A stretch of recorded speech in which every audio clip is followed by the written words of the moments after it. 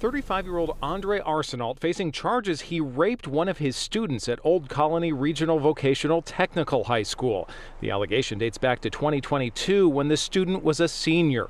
Court documents allege the victim felt uncomfortable years earlier, though. Talking with police, she described the teacher to be grooming her. She said that he would know what to say to her to make her feel special or important. That student told police Arsenault would give her gifts and that he was groping her almost every day at school her senior year, and she says it ultimately led to him raping her. After the attack, he allegedly said, "I have to go see my wife now."